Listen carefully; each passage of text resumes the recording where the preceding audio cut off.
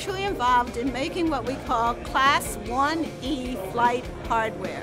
They're making what's called a nut, a butterfly, and a stud that will actually help hold the front cover of a single stowage locker down when after an experiment has been placed in it.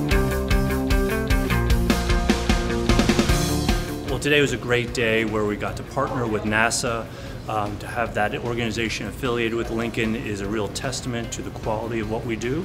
And it's really exciting because they want to build a greater awareness for manufacturing, and we want to do the same thing.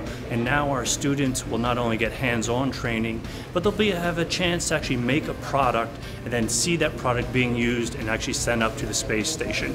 Really couldn't be more exciting for the students and for Lincoln, and it's a wonderful way that we continue to partner with people to build the awareness of manufacturing, to build the awareness of Lincoln, to build the awareness of what great jobs are out there in manufacturing. And so we thank our new friends at NASA, we thank our friends at Haas, because also this couldn't have happened without our partnership with Haas. They're just an incredible resource for all of manufacturing, and they've been a great resource for us here at Lincoln, and specifically our local branch of Haas with Allendale Machinery. You know, again, they couldn't be more interested in trying to help students become aware of manufacturing and get through our program, and then most importantly get hired. At the end of the day, that's what we're all about, is making sure that our students get great jobs.